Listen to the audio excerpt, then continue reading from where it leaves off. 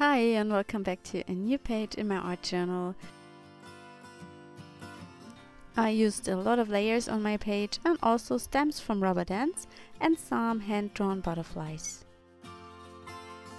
My page is already prepared with some leftover paints and a layer with a paper napkin.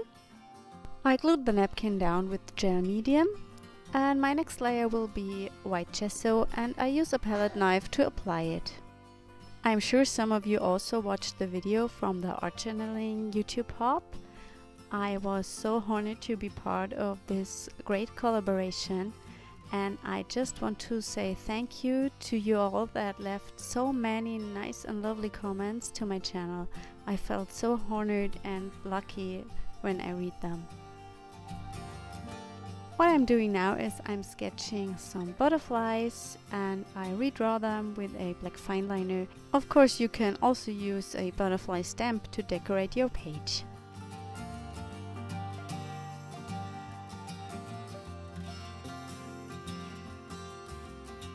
I know a lot of people that tell me that they can't draw and it's not possible, but what I can tell you is that it's just practicing. It's something that your brain has to learn, and it's a good thing to do this daily because your brain and your fingers will get a special connection when you do this. There are so many gorgeous YouTube videos about learning to draw, so if you want to learn it, I recommend watch some videos and do it daily. Draw daily, pick a pencil and sketch anything you want.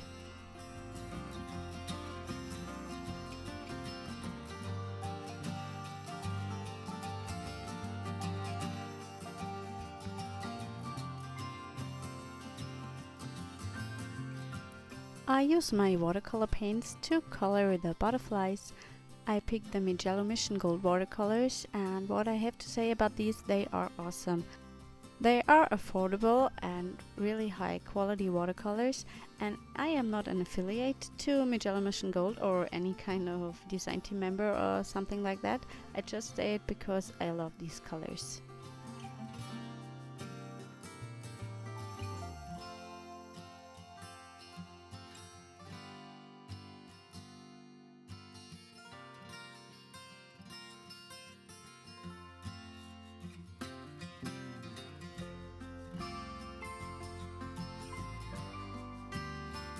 I don't take too much time to color the butterflies. I also don't draw any special details. I just wet the areas where I want to have the paint and spread it in.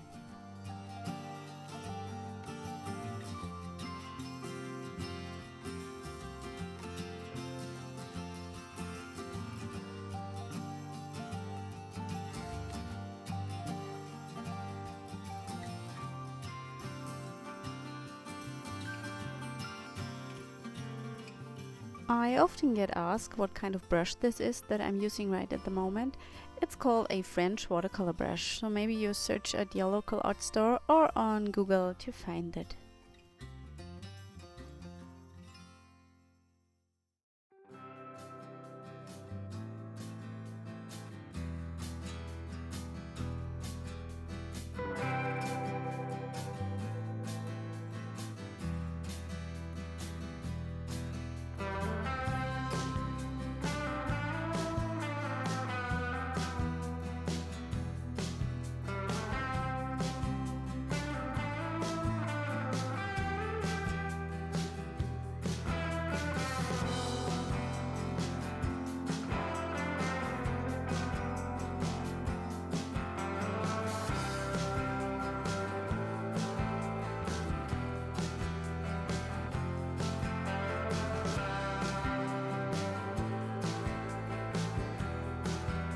Unfortunately, my camera will stop recording soon because my storage was empty, so I'm very sorry, but the coloring process is not completely on the video.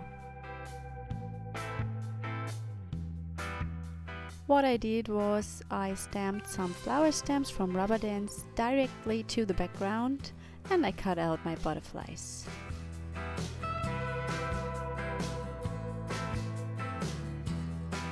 I pulled out my Faber-Castell Pitt artist pens and colored in the flowers.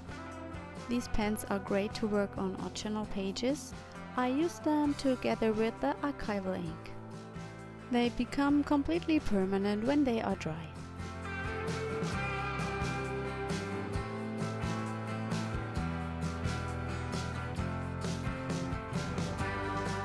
They are also really high quality. I think I have them laying around for about 3 to 4 years and they don't dry out. One thing you have to know about any kind of markers or pens, you have to store them flat so they don't dry out. I didn't know this at the beginning and I store my distress inks, distress markers vertically and they are all dried up.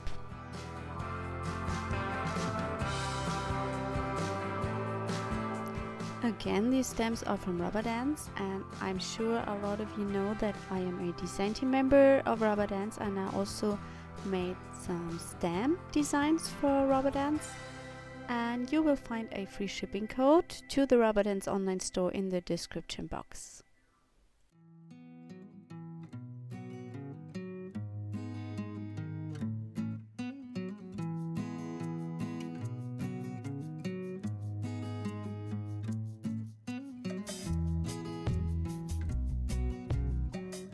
I'm adding some black paint splatters and also some white splatters. I like to do this because this adds another layer to your artwork and it creates more dimension.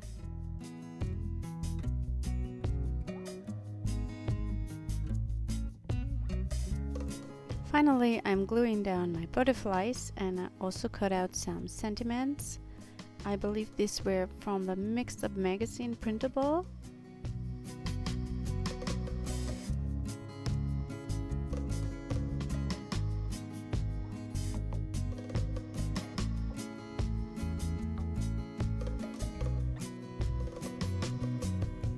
I'm sketching some lines with a fine liner around my words. This is the finished page. I hope you enjoyed the video and I will be very happy if you leave me a nice comment, and of course I will read and answer it. So if you have any questions, feel free to ask there too. If you haven't already, please subscribe to my channel and give me a thumb up. Thank you and see you next time. Bye!